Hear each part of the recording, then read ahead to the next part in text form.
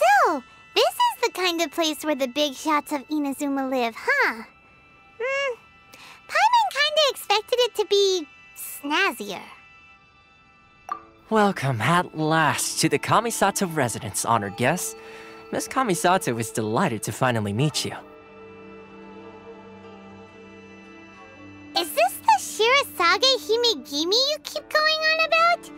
So, where's she at?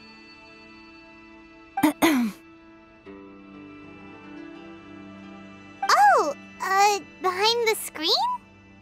Yes. As the daughter of the Yashiro Commission, this is how Miss Kamisato is accustomed to receiving guests. Consider it a time-honored tradition within the Yashiro Commission. Forgive me if this is an unwelcome surprise. Makes sense. She's a super important person after all. Please forgive my lack of courtesy for receiving you in this fashion, especially following such a long and wearisome journey over the sea. I have awaited your arrival with great anticipation, and Toma assures me that you do indeed possess the power to change the tide of the times. At present in Inazuma, in the name of the Vision Hunt Decree, the people's aspirations are being senselessly trampled underfoot. Though the Yashiro Commission serves the Shogun, it is the people with whom we share close bonds, given the contact we are required to have with them in the performance of our duties.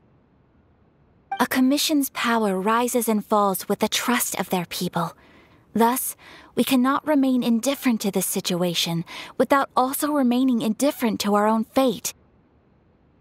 Traveler, lend us your power, and we can...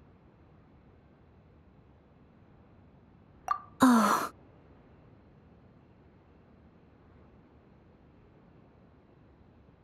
See, milady, it's just like I said. This will take us nowhere. No, please! Wait! Please, don't go!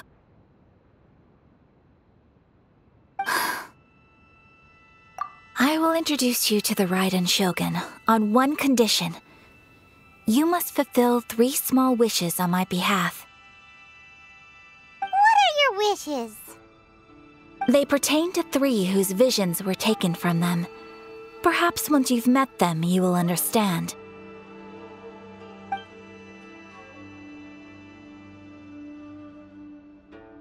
A warrior who guards a village, a former samurai who helped carry out the Vision Hunt Decree, and a swordmaster determined to become the best in the world. Does Paimon got that right? Correct. Please do all you can to help them. Then you have my gratitude. I'm sure you'll do great.